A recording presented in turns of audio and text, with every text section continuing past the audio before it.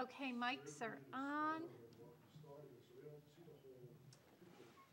Okay, I'm going to call to order a public hearing at the Planning and Economic Development Committee on Tuesday, March 19th, 2019 at 7 p.m. in the Aldermanic Chamber.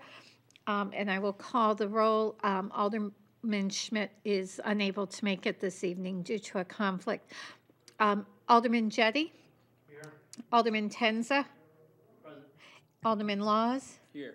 And Alderwoman Melizzi-Golia, I am present. We also have with us Director Marchant, and our public meeting this evening is regarding Ordinance 19038, amending the sign ordinance relative to address numbers of ground signs.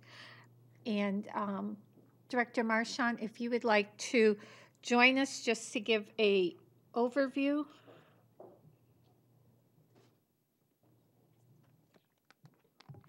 Good evening. Good evening and welcome. Sarah Marchant, thank you. I'm here tonight to just quickly address the public hearing for 19038. The Planning Department has received numerous complaints about the fact that there are ground signs without numbers on them indicating an address for a plaza. And even in this day of GPS and Waze, and there are many people who drive down specifically DW Highway and Amherst Street and really wish there was a number on the sign indicating where on those long crowded streets they are. So the intent of this ordinance was to add in a requirement for numbers, street address numbers on ground signs. And that's the gist of the whole thing. Okay. It's pretty simple. Okay, and this went to Planning Board on March 7th, on March I believe 7th, it. And was recommended for approval. For approval, right. And just in reading their minutes, there was a question about would it be just one number for a plaza or a series of numbers? And my understanding and the explanation provided that evening was if there are 5 different numbers within that large plaza, it would say like 21 through 29 or whatever on the ground sign, not just 21. Correct. Is that correct? Mm-hmm. Okay. Thank you. So I will now ask for testimony in favor. Seeing none. Testimony in opposition. None. Again, testimony in favor. And a final time testimony in opposition. Seeing none, I will close the public hearing at, okay, Mike, someone wanted 7:06.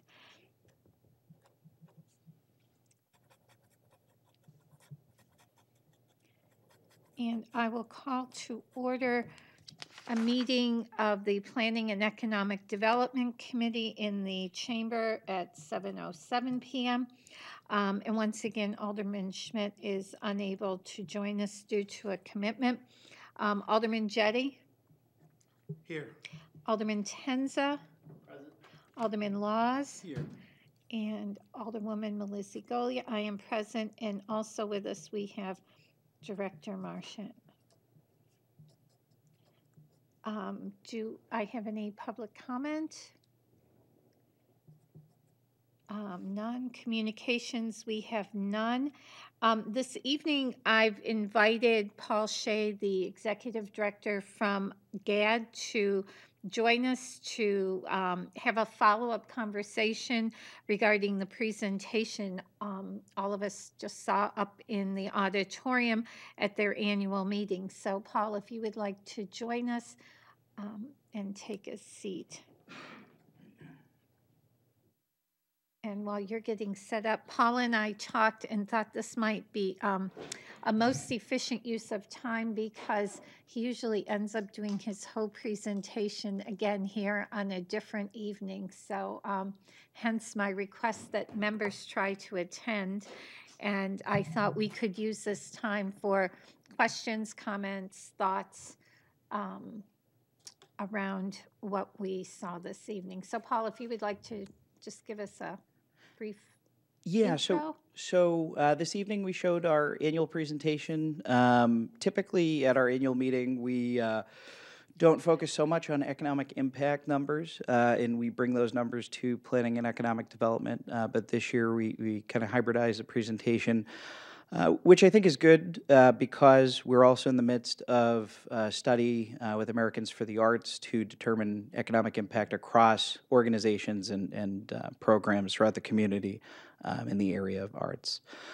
This presentation will be available on our YouTube page at some point in the next couple of weeks, and we'll also get it loaded up on Facebook and send it out through our newsletter, as well as through a blog on our website. So if folks are looking for that, I believe we'll also be arranging for it to be shown on Access Nashua. We covered a lot of ground, but some of the highlights are the areas of growth that we're looking at for this coming year. We will be building an additional 12 community garden beds to bring the total number of beds along the Nashua Heritage Rail Trail from 24 to 36, which will get us about halfway to meeting the demand that we've seen this year in applications. We received a total of 52 applications, and so we're working to meet that need in the neighborhood. We are also going to be building a new website at experiencenashuaarts.org in partnership with the Nashua Arts Commission and City Arts Nashua. The company Clever Light Media, which operates downtown at 30 Temple Street, is working with us on this project. And we've undergone a marketing analysis with Pearl Marketing and determined that one of our areas of opportunity is really branching out to drive visits from outside of town. So we've done a lot of communication in recent years around building positive identity for downtown Nashua.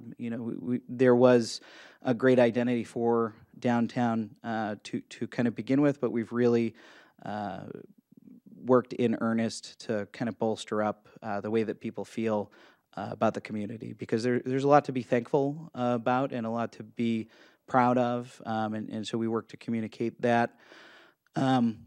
And so kind of the next phase of our marketing efforts is going to really revolve around driving visits. And so this experiencenashuaarts.org website will serve as it'll be a microsite within our site, and it will serve as a landing page for people who are looking for things to do and see, who may not be familiar with Nashua, but the design will have a good bit of crosstalk with our existing assets on the site to increase awareness of our small business community, the programs that we run, as well as our central community calendar, which lives at downtownnashua.org/events, which we've put a good bit of effort into, and folks can submit their own content to that calendar.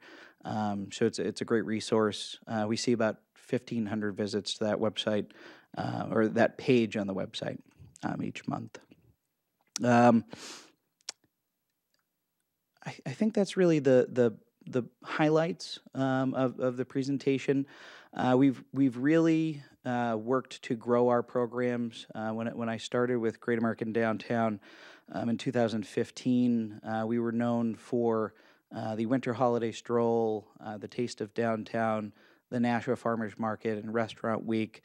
Since that time, with support from the city and support from the community, both in business sponsorships and small donations, and charitable gaming, we've worked to grow our programs. We've added 3 music festivals. The Farmers Market has been essentially rebuilt from the ground up to grow from 6 to 8 vendors to over 40 vendors now on a closed section of Main Street.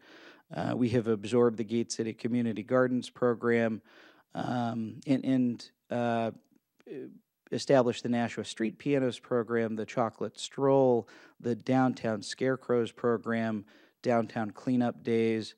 All of these things are new for us, and so we're really working as we move forward to establish the success of those programs, tweak them based on what we've learned from year to year, as we've built them up. A lot of these are in their second or third year. Some of our music festivals are in their fourth year, and so the focus this year is really on catching our stride. We've accelerated a good bit, and now the name of the game is really honing in, improving the quality of the events, as well as attracting people from outside of town who may not be aware of them to join us. Great.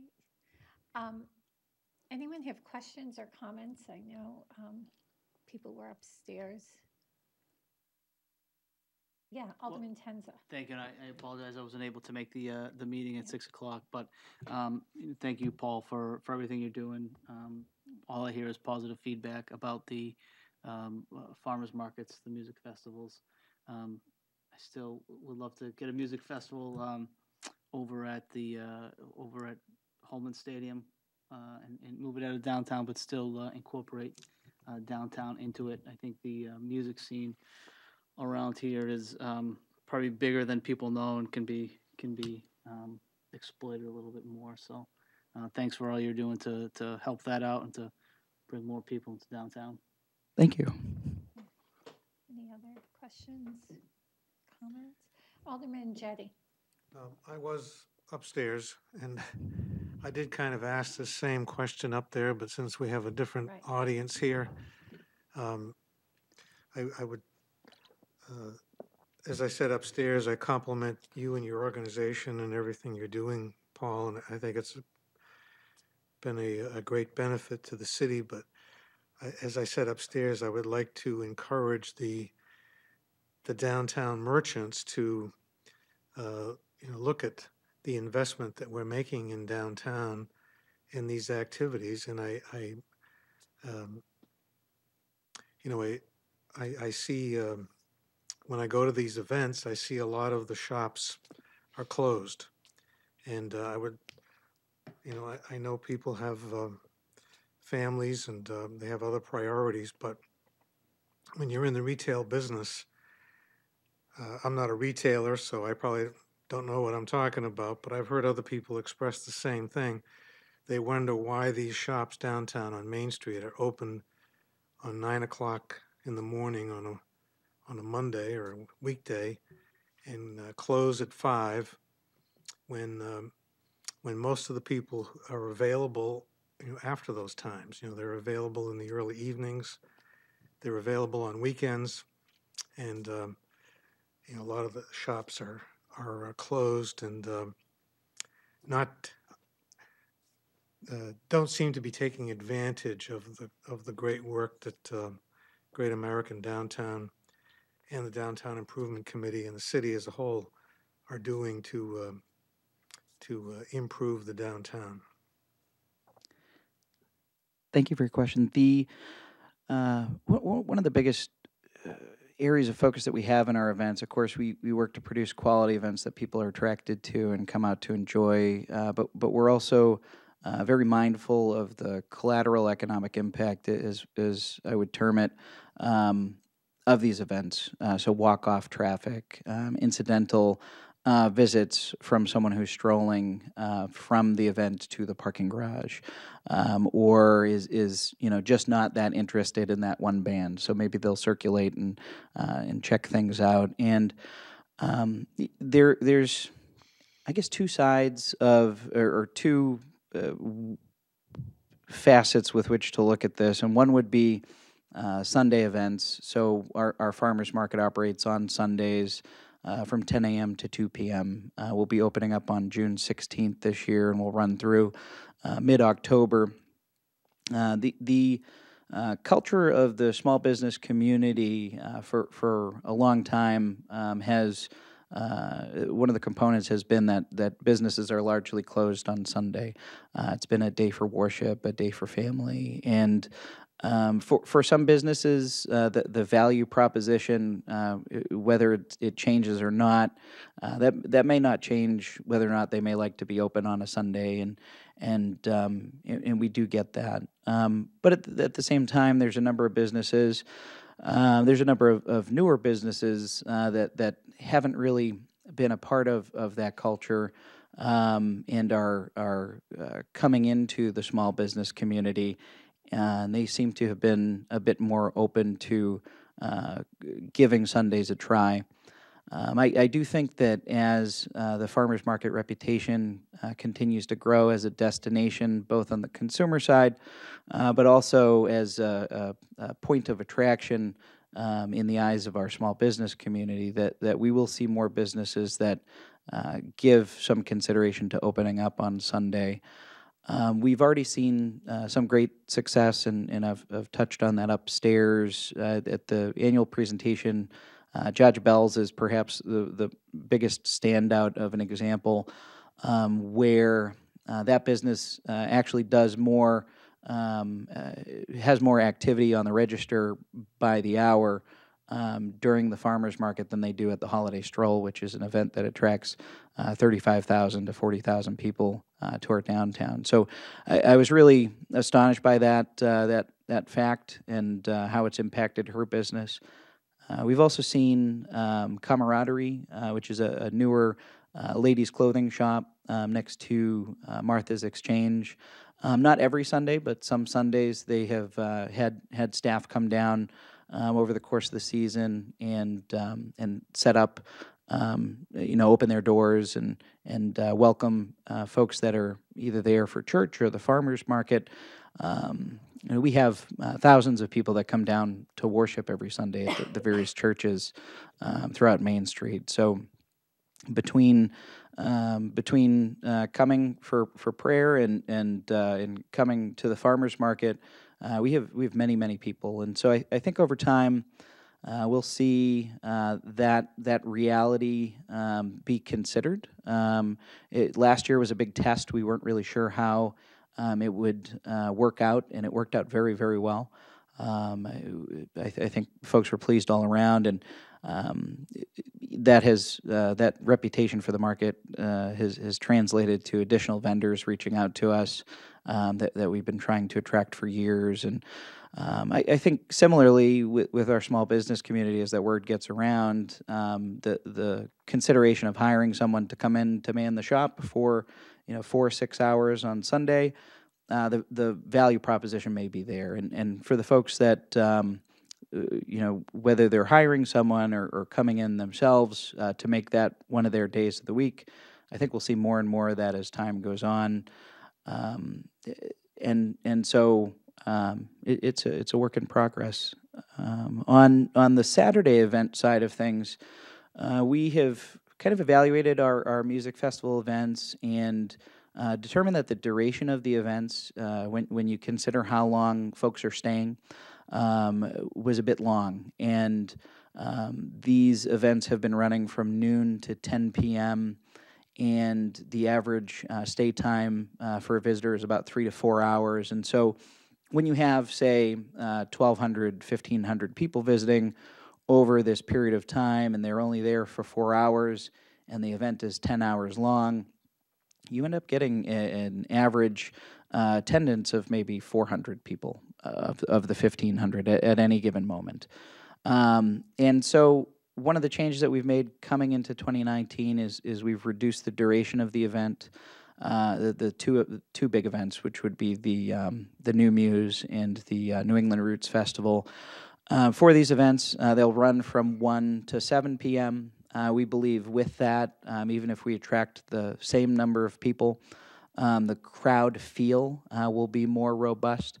Of course, part of these experiences is the people that you're with, and if there are a really rich crowd, it enhances the experience, and so we think that will improve the events for attendees, but we also think that it will improve the events for our retail and restaurant businesses, in that many of our retail locations do close at say 6 o'clock on the weekends and on Saturdays. And so with this event, or this pair of events, especially running up to 7 p.m., and with the main act running from 6 to 7 p.m., we think that will result in bigger concentration on the crowd side, but also more opportunities for people to have a run in with our small business owners and check out what they have to offer as they stroll about downtown. I touched on this upstairs. It really comes down to the individual preference of the business owners, but we do work on our end to encourage folks to open.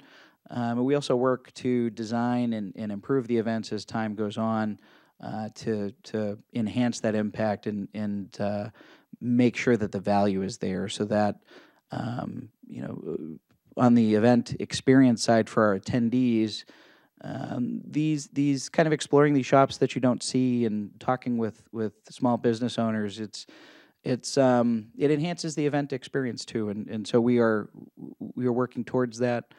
We think it will take time, and some folks may never be interested, and that's okay. But we'll keep working on it. Thank you.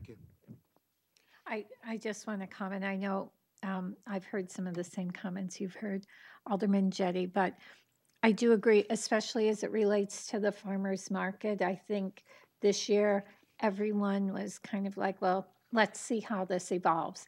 And with you having additional vendors who are new, with that will come people who follow them.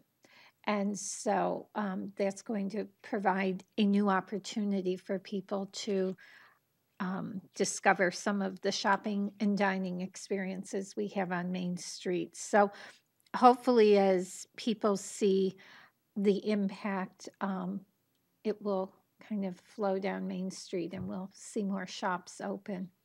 I'm also hoping that once the new signs get up, it will also make it easier and make people feel more comfortable. I know last year at the market, probably the end of August, one of your vendors said to me, oh, someone told me they really liked it better on the bridge because there's nowhere to park here. And I said to this person, well, you just come and you put your truck here, but half a block that way and half a block that way, there's lots of parking. And he's like, oh, I didn't realize that. And so I think once we get the signage, that's also going to help all of the events we have downtown, in addition to just the ease of navigating downtown in general. So any other questions, comments, thoughts? I just think it's important for people to hear about how you're interacting with the arts community and again, what you're doing and your part in that. So I know you're helping design the new website and getting it up and running, and all of that is going to be dovetailing together. And you talked about upstairs, the American for the Arts survey, which I know you're helping with and coordinating. Can you just touch upon that a bit? Because again, I think it relates to that, how arts and community piece that we're looking at in terms of economic development. Yeah, so the arts, we can celebrate for their intrinsic value, for the way that they make us feel, and the way that we, the way that they enhance how we relate to one another and ourselves. But there's also the economic component, and as things carry on, and we work to demonstrate our value, and as various other arts organizations work to demonstrate their value in the community. This economic component is important. It's a very important consideration, especially when it comes to when we're talking about whether or not to invest in the arts, and it ties into what is the return on that investment. Every 5 years, an organization called Americans for the Arts conducts a nationwide study. And so I know you know all about this, but for the folks at home, every 5 years, Americans for the Arts conducts this study in partnership with various communities throughout the country. And in New Hampshire, there are a number of communities: Concord, Manchester, the Monadnock region, Portsmouth, if I recall, participate in this study, and they set out to collect what they call intercepts, which is a fancy word for survey. It's a one-page survey for event attendees. So up at the Capitol Center for the Arts in Concord, you have volunteers hanging out in the lobby, collecting surveys that say, how far did you come from?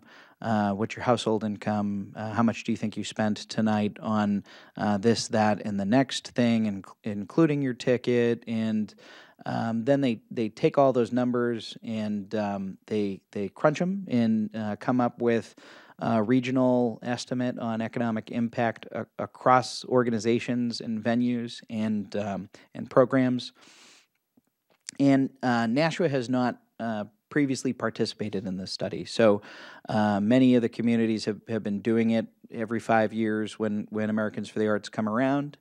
And Nashua has been really thinking in great depth on this question of what does it mean for the economy? And I think a good bit of that, it's always been a consideration and a thing that we talk about, but I do think that with the Performing Arts Center coming online and considering such a significant investment, real questions about the return are important to ask. And so what we've set out to do, and we've been working on this for perhaps 9-10 months now, is partner with various organizations. Of course, we are not lead on this project. We are just a partner too.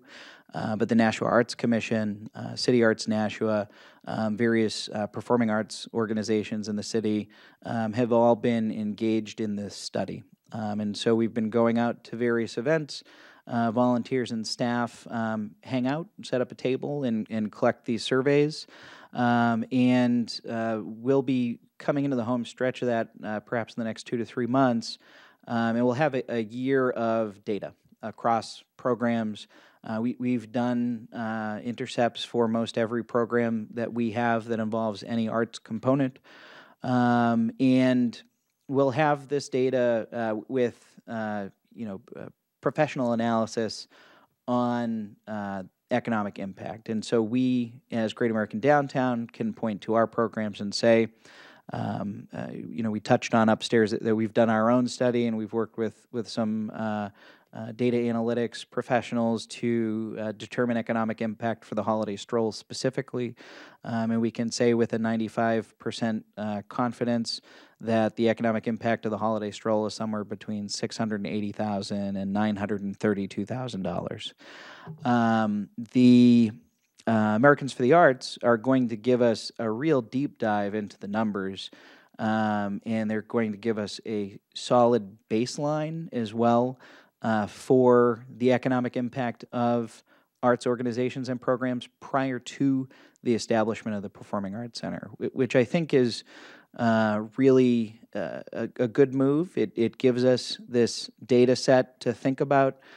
We can look at the national numbers and we can justify our investment as a community in various things, but to really have that local data where we can say with even more confidence, this is the impact, I think will be useful. And also, as we get out several years from now and the Performing Arts Center is established, we'll be able to determine the increment. So say the arts have an impact, and these numbers, I'm just throwing them out there, they're made up. Say the economic impact of the arts in the city of Nashua is $8 million, and the Performing Arts Center comes in, and in the next study cycle, it comes up with a number higher than that. We will be able to say, okay, so we know what the impact of this facility is specifically. And they'll have data on that when they do the intercepts at the facility, but really to point to that baseline of impact and say, this is where we've grown as a direct result of the investment, I think will be really good in the long term for justifying the project. Great, thank you.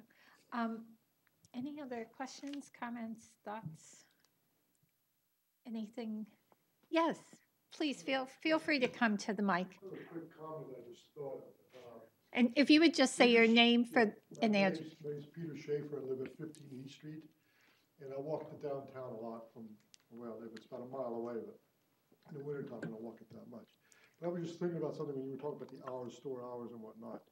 And I don't know what the city is doing downtown specifically, but the concept of having sort of summer hours versus winter hours might somehow help. Because, we draw, we draw a lot of people downtown at night throughout the whole week, I think, because of the restaurants. And if some of the stores would be open at the same time, that might make things a little more lively, and it might be sustainable. I don't really know.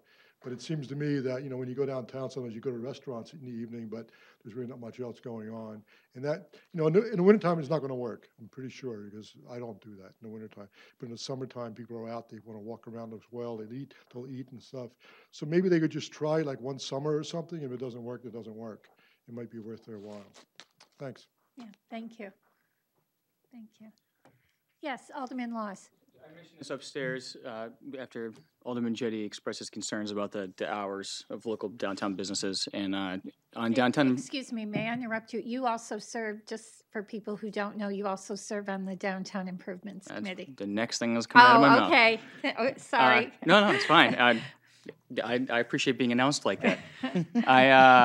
I'm on the Downtown Improvements Committee, and that's a conversation that has been active and ongoing. And as Paul said, it's really up to the individual business owner. But at the very least, since we wouldn't even dare to mandate that people open their businesses at specific hours, at the very least, we're hoping that the improved farmers market, by the way, excellent job, and the arrival of the Performing Arts Center will inspire people to stay open later. And for the record, when the conversation came up, and I don't want to misrepresent anybody who's on the committee, but it seemed to be well received. People were kind of like, oh yeah, that makes sense. We should be open when there's things going on. So I'm hoping that the culture starts at least gradually changing this summer. Well, and to that, I think that this summer, as well as with the farmers market, as well as other times at night during the summer, you see people strolling Main Street just window shopping. And so you think, if the stores were open, would they go in? So, and it's a mindset and a culture set, and it's a change, and it's an economic risk for some of the businesses, I think, because of how they're staffed. Yes, Alderman Laws. Thank you. At the risk of cross-pollinating committees here, one of the other, there's a lot that we're focusing on right now on how to get more business downtown in Downtown Improvements Committee. One of the other things is lightening the street. I believe you've been part of some of those conversations, Yes. Which I also feel will, because when it gets dark downtown, it's dark downtown. Right. And it'll be nice to have some artificial lights to keep it a little bit brighter. I think that'll inspire more people to walk around and to shop, and hopefully just keep their businesses open longer. Yeah. Also, big shout out to Crosby's Bakery for keeping it in the family. I'm glad that place is staying open. Yes. Well, they're taking credit cards now, too. Yeah, I heard that. Welcome to 2019. Yes. Yes. Any other comments, thoughts? Okay. Well, thank you very much. Thank you for all your efforts.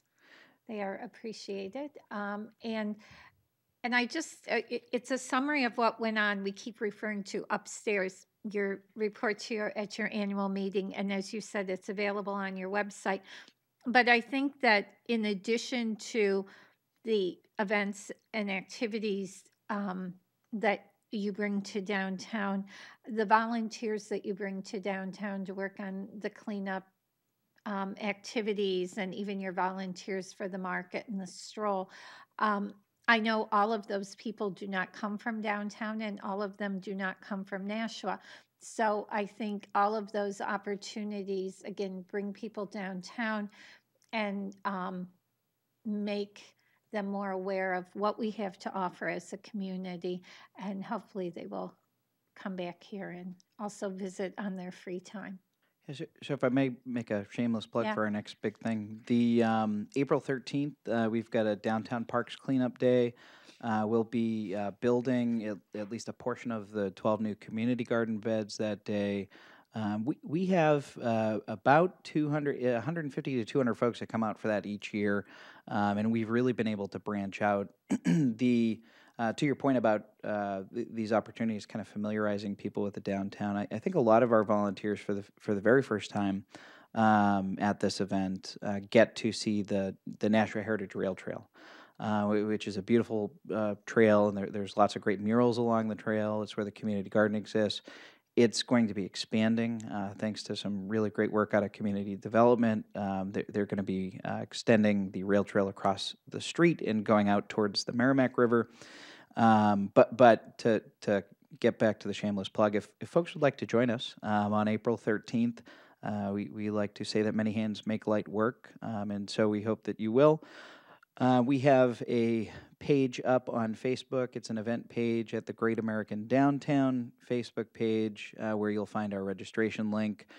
And people can also reach me directly at Paul W. Shea, that's SHEA, at downtownnashua.org. We have a number of different businesses, BAE, Rivier University, Comcast, some years, depending on the overlap with their day of caring, organize a good group. Farm Product and Development is another one. And so they come out with maybe 10, 20 folks from the business, and they have a team. But I'd be open to kind of coordinating in advance on a team project if any area businesses are interested in getting involved. And we're really looking forward to it. It gives us an opportunity to start out the warmer months on the right foot with some really nice and clean parks, and gives the Park and Recreation Department a good baseline to start from, and start fresh in the spring. All that winter detritus builds up and presents itself as the snow melts, and so it's very meaningful, and we appreciate people joining us for that.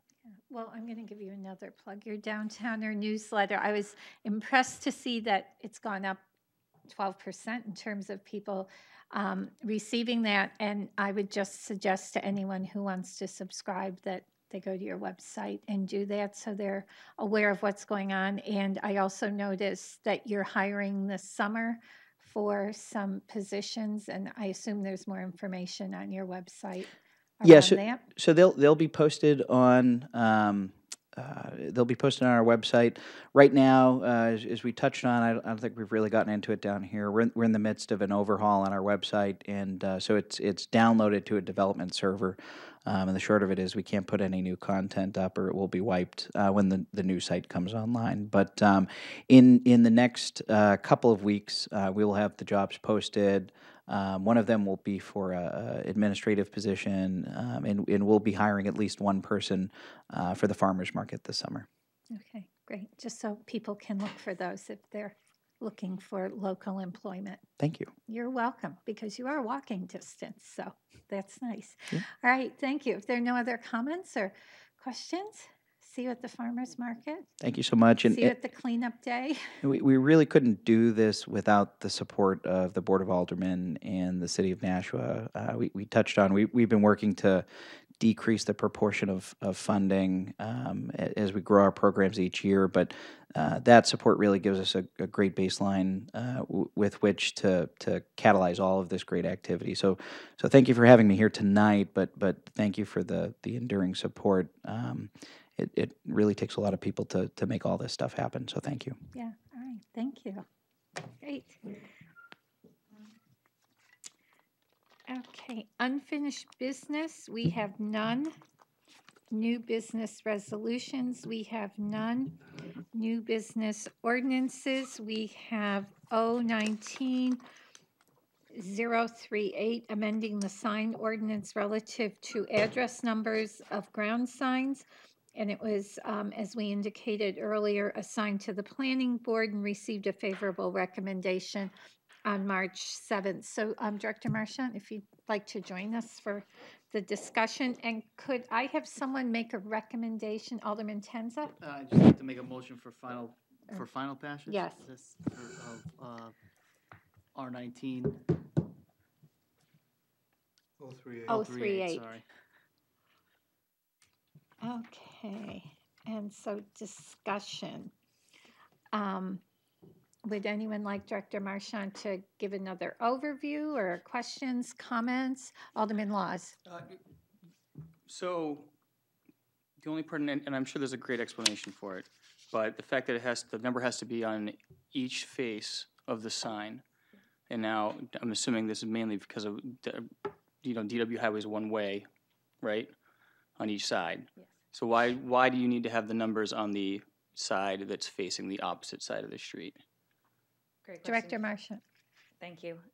You can see it from the other side of the street too. Yeah. So if you're driving down either side, no matter which side you're coming from, you can see the address for that plaza because there's usually one ground sign for an entire plaza. Okay. So you'd be able to, they should be large enough that you should be able to see it without taking an unnecessary portion of the sign. Okay, thank you. Alderman Tenza. Just, existing signs will they have to go back and put numbers on? These are just for new signs, correct? Correct. Going forward, new signs. Yeah. Question, Alderman Jettie. So I had communicated with Director Marchant my concern that that as proposed, there's a minimum height of 4 inches in height, but there's no maximum expressed. And so my concern is that someone could come up with these. I envision these giant numbers. Like I'm thinking of 402 Amherst Street. Yeah. I mean, it's a big, huge sign, and that's all it's got is the numbers on it. And I'm thinking of somebody saying, there's my number sign. It's a minimum of 4 inches, and so here's my number sign, and now in addition to that, I'm entitled to a ground sign or an identification sign. So I'm afraid that an unintended consequence would be somebody could take advantage of this and have, more signage than what is currently allowed. So as a result of my comments, an amendment was prepared. Does this just come to me, or did everyone? No, everyone has a copy on their Okay. desk. Yes. So I appreciate that. My only concern with the amendment, the proposed amendment, is that it now provides for 4 inches in height and a maximum of 8 inches in height, which I like. But then it says and total square footage not to exceed 10 square feet. Mm-hmm. And 10 square feet sounds like a lot to me, especially when the next sentence is address identifier is not considered as part of the total allowable sign area calculation. So now, in addition to the sign, the maximum sign that we now have, like in 101, it's 10 feet, I think. Now we're going to allow an additional 10 square feet, and I just think, I did a rough calculation. If you've got numbers that are 8 inches high, and so you add a few inches on the top and the bottom, and then what's the maximum number we've got in town for an address? 4. Do we have 4-digit numbers somewhere? Yeah. So now you've got I can see where if it's 8 inches high, 4 inches wide, plus a few extra inches, you know, to allow for spacing. I can't imagine that you would need more than uh, a couple of hundred square inches, which would be, 288 square inches is 2 square feet. 10 square feet seems excessive to me. Do you, do you have any thoughts on that? Director Marchant? Yes, certainly. So working with zoning on this, they had suggested the 10 square feet to allow for the street name as well to be totally included in the address identifier to be written out. And so that would cover our longer street names as well. If that's not something this group is comfortable with, zoning is definitely comfortable with that being less than 10 square feet.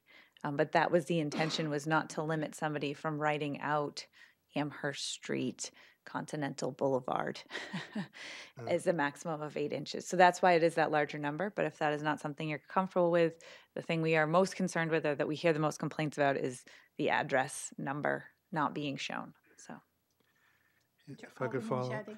Yeah, I think having the number is a great idea. I think it's very necessary, and you're right, when you go down some of these streets, it's hard to find what the address of the building is. So requiring this on the sign, like I can think of some signs in Ward 5 where the people putting up the sign at the suggestion, I think, of the zoning board, if not the planning board, did add numbers. And so I'm envisioning, just the number, 214, to my mind would be sufficient to identify the address. And, allowing them to build another 10 square foot sign, with the, like as you point out, Continental Boulevard, it just seems excessive to me.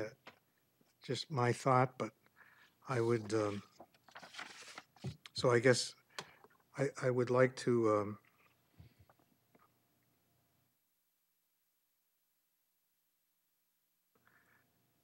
well, I don't know if we're ready for me to propose an amendment, or does this need to be redone by legal? And I know there was some talk about a hearing being required, another Right. hearing.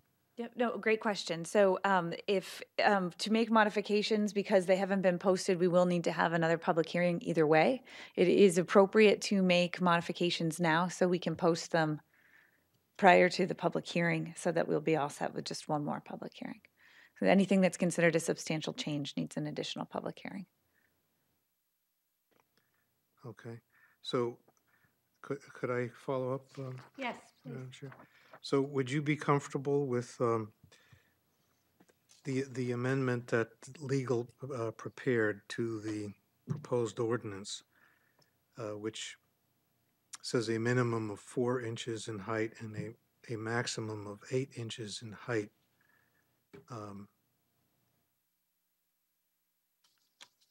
If we eliminated the in total square footage not to exceed 10 square feet, or if we said 2 square feet, which would you be more comfortable with? Director Marchant? Thank you. I would prefer 2 square feet. I would prefer not to leave that out. I think that definition is a good thing to include. Okay. And just for clarification, you prefer the smaller size of 2 square feet? I don't see any harm in that, absolutely, Okay. especially since we're not including it in the overall size of the sign. Okay. So your amendment, Alderman Jettie? So I move to amend the proposed ordinance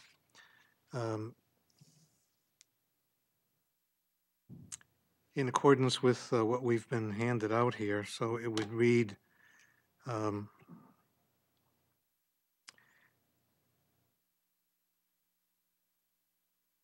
so the third line, so paragraph H,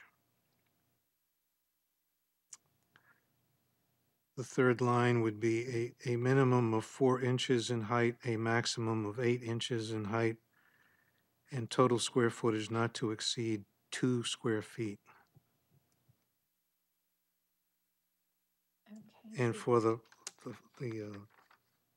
the paragraph below 190-102, subparagraph D,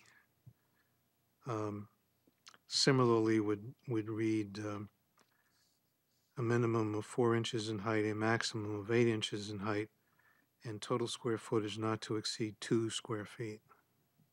Okay, so you've all heard the amendment, and as indicated, and you have the document in front of you in paragraphs 190101H and 190102D, to strike the word 10 and replace it 2 square feet. All those in favor? Can I Yeah. just make a Yeah. comment on that? Yeah, I'm sorry. I mean, I guess I would be in favor of keeping the proposed ordinance as it is at 10 square feet. If I'm doing my math correctly, if you have 8-inch letters, that only allows someone to put a sign that is 15 inches across to come up with the 2 square feet. Am I doing that correctly? Say that again? Inches in height. Excuse me. Maybe I'm thinking of 10 square feet. So it would only, sorry, Alderman Laws. assuming that there's 2 inches on the top and the bottom, then you've got a foot tall, right? So then you can only have 10 feet laterally to make 10 square feet. Right. So how many 8-inch letters, which I assume the width would probably be 3 inches around there, how many 3-inch letters can you fit in 10 feet? 4 times 10, 40 letters? That doesn't sound like that many letters. I think the ordinance is fine. If I may Alderman Tenza. just follow up, as I see it, the point of this ordinance is for signage is for people who are driving by on major roads to know which, what number of the plaza is. The smaller we make the numbers, the tougher it's gonna be for them to see the numbers on these signs. So I would prefer to keep it with the 10 square feet. I don't think that's excessive, given the signage that's out there and the size of the signs. Alderman Jettie. So I'm thinking, when you're on Amher Street, you don't need a sign that says you're on Amher Street. You know you're on Amher Street. You just need the number, and the maximum numbers that we have in town are 4 digits. So, It could be 5.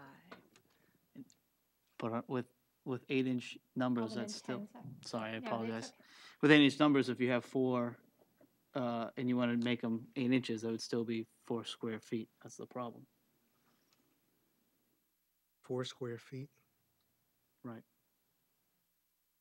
So, This is why we became lawyers, Alderman Jones. We don't do math well. So if I'm- Alderman Laws. so 10 square Oh, I'm feet. sorry, Alderman Jettie. 10 square feet is 14,400 square inches. Take your word for it. Yeah.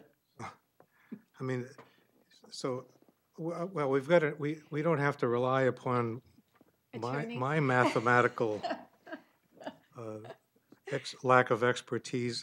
Director Marchand, could you Okay, help us? Alderman, before, Alderman Laws had a comment, and then Director Marchant. I have 2, if you don't mind, Madam Chair. Yes. First of all, the 2 words continental and boulevard together are 20 letters by themselves. And if my math's correct, which it probably isn't, we can only fit 40 letters in a row on, not counting spaces, in 10 square feet, if it's 8 inches with 2 inches on top. So, I mean, you've already got half of it done if someone wants to put in the full road name. And so the argument, I suppose, that you're making is we don't let them put in the full name. So it's either just numbers or we give them enough space to put in the full name. And I think if we're already making them do something that they didn't have to do before. Why don't we just give them the option? Director Marchant? So if you had an 8-inch high letter, it could be 6 inches wide. Right. Is a reasonable width. So if you were looking at that, you would need 3 feet for 5 characters, right? Or 2.5 square feet. Just kind of as rough math. If you look at it as half a foot wide, excuse me, that gives you some rough math. The other thing I would say is that this is not free. Is that signs are incredibly expensive. And adding on square footage as a requirement, I don't think is going to encourage people to want to put a whole lot of extra that they didn't really want on their sign on for extra money. I do think there's outliers, and there's always people who challenge any assumption that I attempt to make, and don't necessarily care maybe about the money. But I do think that it's important to note that this isn't free, and this could add substantial costs. So I think it is more likely that the majority of people will go for the smaller size letters and less numbers and letters in general. I think the other thing that just to point out is in talking this out is that some people like to, although I wouldn't say it's as useful when you're driving down the street looking at a sign quickly, spell it out, right? 888. You can spell that out.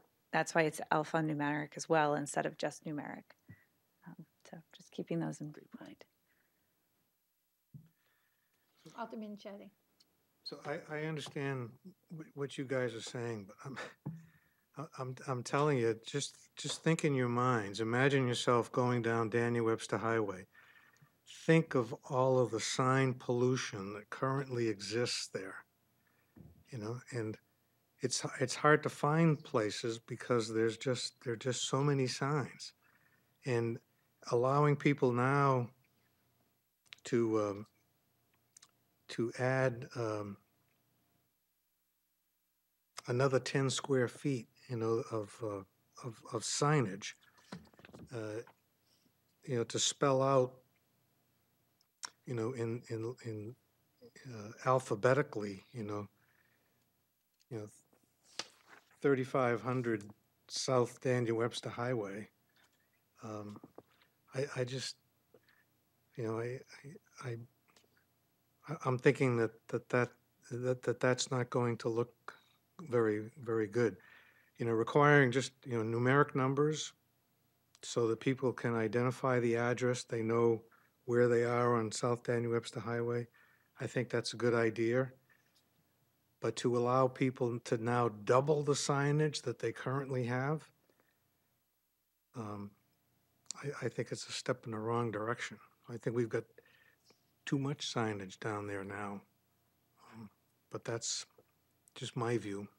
Director Marchant, I have a question. Where in the city do we have up to 5 numbers? I think it would be more of I don't know off the top of my head. I believe I've seen it. I know we have 4. I can certainly look and report back to you. Just where did we have 4?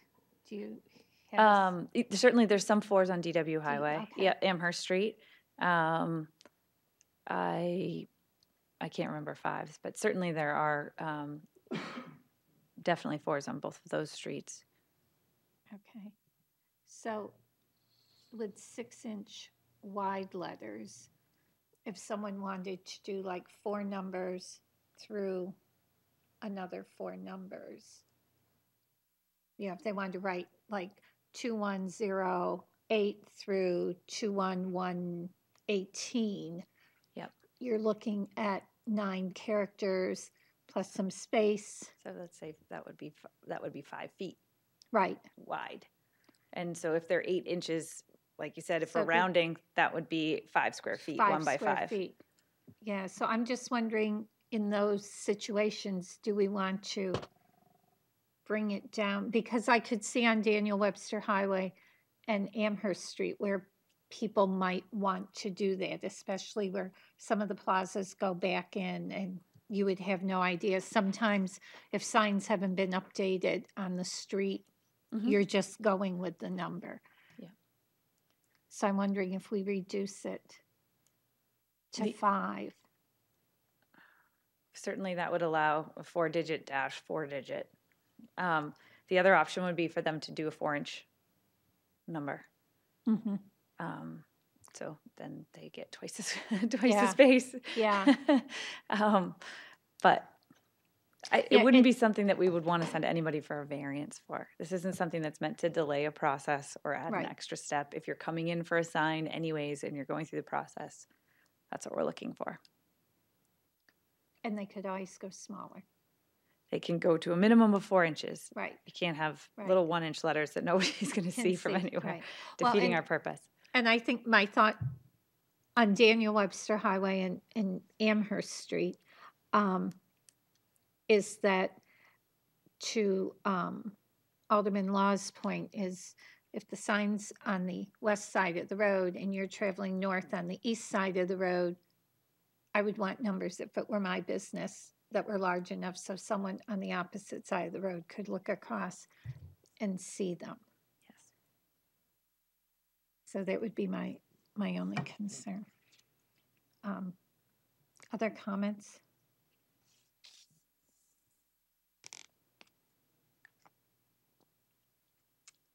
You've heard the amendment. Another question. Yes, Alderman Laws. We don't pass the amendment to the amendment. Does the amendment die? Yes. Or if you have another thought, you could ask Alderman Jettie to change his amendment. So if we don't support Alderman Jetty's amendment, then this amendment, Stays. it stays. This one, yes, his amendment dies and what we have before us stays. Oh, okay. Yes, I'm sorry. No, that's fine. Okay, so the amendment is not to exceed 2 square feet for the letters and numbers for the address. All those in favor? Aye. Opposed? No. No. Nay. Okay, so that amendment fails.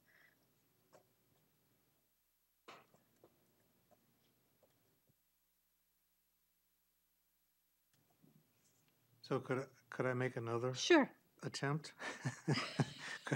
Could I go for 5? Would you give me 5? Except for you were going to say 3. May I respond to that? Yes, Alderman Laws. I don't want to make this more complicated than it needs to be. I would be willing to concede if you put in a stipulation, if you're using 4-inch letters, you can only have a maximum of 5 square feet. And if you're using 8-inch letters, you can have a maximum of 10 square feet. And I guess the problem there is what happens if you use 5-inch letters, you know? So I take it back. I would not be in favor of that. Now that I say it out loud, not a good idea.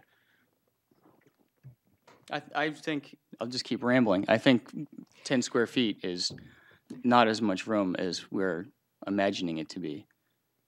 And if you have a bracket of 4 numbers dash 4 numbers, so we'll call that 10 spaces right there. Continental Boulevard, you're at 30 right now. I mean, that's really not leaving much room for anything else. And if you wanted to write out the numbers, then, and I feel like people should have the option to do that if they so choose. Alderman Jettie? So, Director Marchand, if you look at the wall behind Alderman Laws there, and you look at those photos of former mayors, is 10 square feet, would that be approximately the area covered by those 6 photos that we're looking at, 3 across, 3 on the top, 3 on the bottom, that general area, is that approximately 10 square feet? 3 on the top, 3 on the bottom. Oh, you're doing the math differently than I was Yeah, I calculating was in my looking- head. I was doing it just the 6, 1 row, I think. Maybe a little less. I'm not great at distances, that'd be- sorry. The 6 That'd at be the too top. long. If They're it was, 5. yeah, Because those pictures are more than a foot. tall. They're Tall. closer to 2 feet tall would be my guess. They're closer to maybe 18 inches. 18 They're 1 inches. foot wide. And say there's a 1 foot space in between them. 1, 2, 3, 4, 5. So say it's 10 feet across there, then they could only be 1 foot tall. So say the first row, sorry, I'm just trying to visualize like it would actually be on the sign, right? If you're Right. only allowed one row of letters, 4 inches or 8 inches or whatever, it's the bottom row of those. And instead of it being an 18-inch, as I'm guessing, it would be just a foot tall. It could be that length. And picture that on 150, you can have up to 150 square feet of signage on DW Highway in Amherst Street. And so you're picturing those, an alphanumeric sequence up 20 feet in the air, 30 feet in the air on the side of the road when I'm in my car driving. Pretty far back, too. Mhm.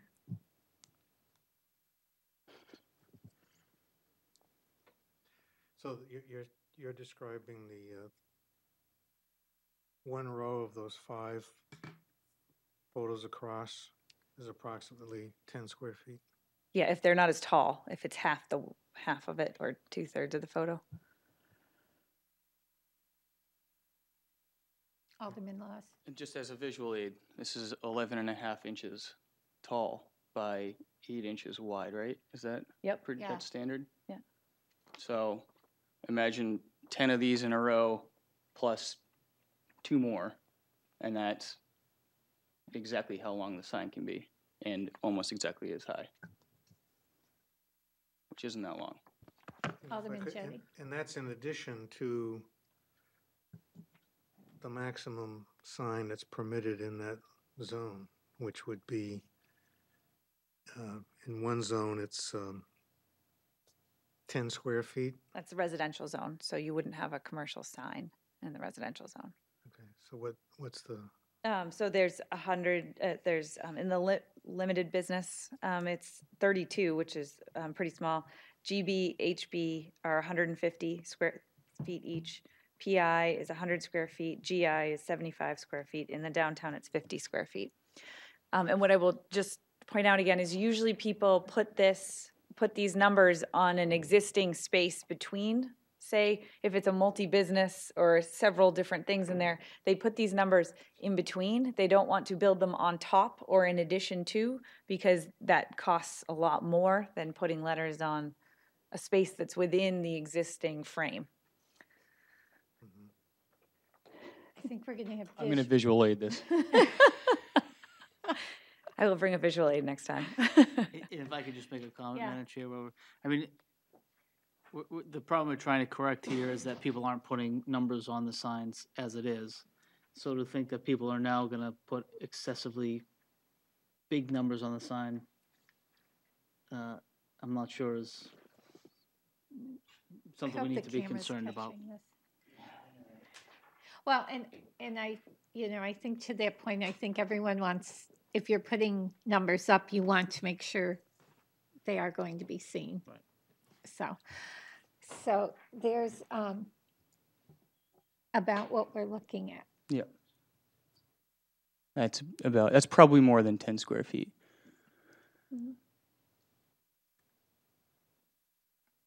So, Pretty darn close. yeah, A little less. Right, 8.5. Yeah. Yep. yeah. Yeah, a little bit more. Yep. so Alderman Jettie. if I could,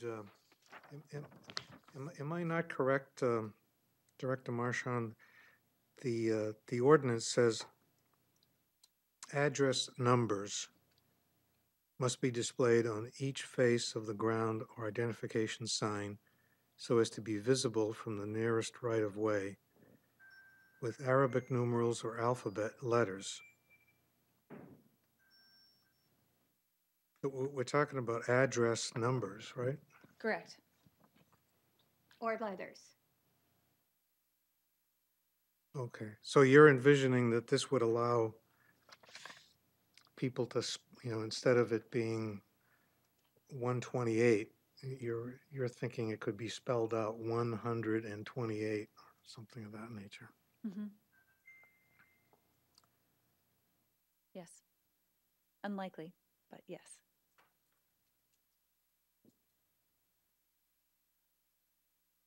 Any other questions, comments? Okay, So the motion by Alderman Tenzo was to recommend final passage of 019-038. All those in favor? Madam, Oh, I'm sorry. point of order. I'm sorry. Just ask a question. So Alderman Jettie originally asked for the amendment that we have in front of us here, which capped the letters at 8 inches and asked that the total square footage not exceed 10 square feet was the Right. original. The motion we voted on was to amend this to To the 2 2. square feet. So are we voting on now on? Right.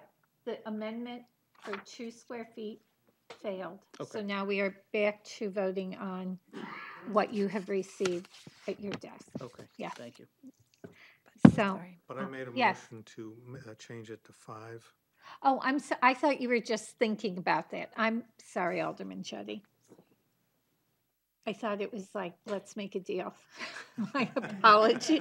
My I apologies. was hoping to get more support, but Okay, so H and D not to exceed 5 rather than 10 square feet. Okay, so that is the amendment by Alderman Jettie. All those in favor? aye. Opposed? No. Okay. And that amendment fails.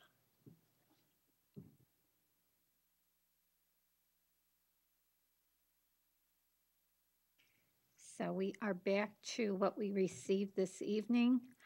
And the motion by Alderman Tenza was for final passage for the signs to have Arabic numerals or alphabetic letters, a minimum of 4 inches in height to a maximum of 8 in height, and total square footage not to exceed 10 square feet. And the address identifier is not considered as part of the total allowable sign area calculation. Madam Chair, Yes.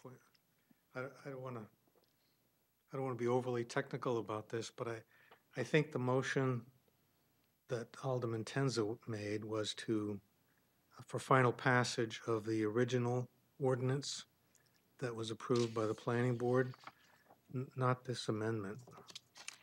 I'm So sorry. we You would are have, correct. You are correct. You are correct. So, Alderman Tenza, or anyone else, would you like to make a motion to amend the original ordinance using this suggested language? I'll make that motion. Okay. Alderman Jettie.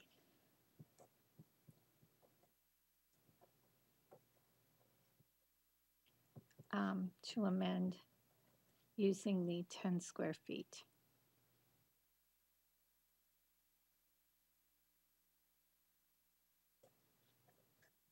All those in favor? Aye. Aye. And that motion carries. Well, it feels good to be on the winning side. As I was writing this, I was just thinking, what will these look like? Truly, like, let's make a deal. So we now have the amended motion before us. Do I have a motion to recommend final passage as, Director Marchant? I believe a second public hearing is in order, and That's so right. it might be good to table it until then, so you don't have Yes, to take it back. a motion to table? So moved. Okay. All those in favor? Aye. Aye. Madam Chair, can I say something? Sure. Actually, can I ask a question and then say something? Yes. You could say something. 150 square feet is the maximum allowed for a sign? Yeah. So you have to imagine, and I'm just hoping this makes you feel a little bit better about it, Alderman Jettie. The actual sign can be 15 times bigger than this, right? So on a sign 15 times larger than what's laid out on the floor here, I don't think it's really going to be noticeable. Right? Does that make you feel a little bit better? Yeah? No? I'm just trying to be diplomatic here. Okay, so 019 038 has been tabled, and another public hearing will be scheduled. So we will then see this once again.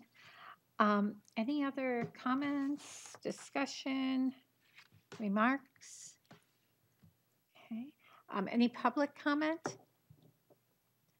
Okay. No need for non-public session. Do I have a motion? Alderman move. Laws. Oh, I'm sorry. Motion to adjourn. Okay, the motion is to adjourn. All those in favor? Aye. Aye. Aye, and we are adjourned at 8:17. Thank you.